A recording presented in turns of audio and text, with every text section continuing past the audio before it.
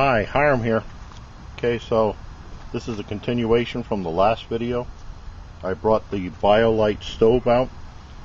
The 2 cups of wood pellets are put inside. What I did to light it was, there you are. I took one of the wax cotton pads, cut it down into strips. Oops, don't have my other television so I can see what I'm doing. Stuck these down into the wood pellets and then lit them about 1:14 seconds ago. This is what the flames look like now.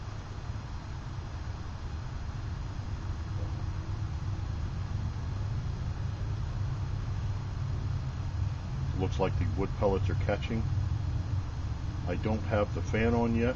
I wanted to make sure that the wood pellets have caught flame before I started that, or it might just blow it out.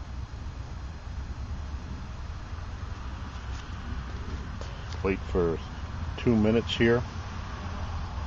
So the wind is coming a little bit from this side, but so that you can see the charging lamp, I'm going to have it like this because the heat is going away from the generator.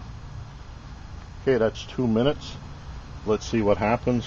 To start it, it has 2 speeds, low and high, but according to the instructions, it'll only stay on low until there's enough heat generating electricity. This is what it looks like down in there now.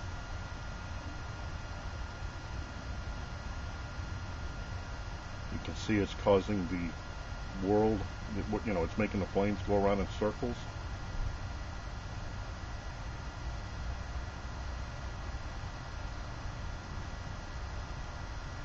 Okay, so what it says is to let it go for 5 to 10 minutes with the fan on, and then you should be able to generate electricity. Now I do have the lamp is now on. Let's see if I can make this go up to high speed. Yep. So now it's at high. I'll let it go like that for a couple minutes and I'll be back for the charging. Okay, looking back on the instructions, it says when this light is green that it's ready for charging whatever device you want on there. So let me hook up my cable for my phone. Maybe I should put this down too. You can change from high to low just by pressing this button, but to shut it off you have to hold the button down. So there's my cable for that.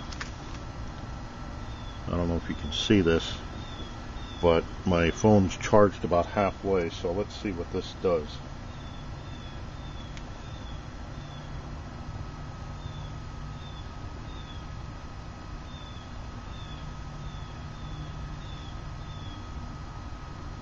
Okay, the charging screen has come on, so it does say that it's getting a charge, but it's not telling me the percentage yet.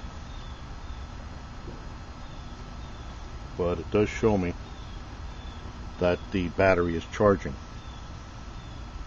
Oops, touched something I shouldn't have done. Okay, put this back up on high. Now there are instructions in the instructions saying you got to be careful, this stuff is hot, so watch for yourself. What you have to do every once in a while with these wood chips though is put new chips in, pellets in.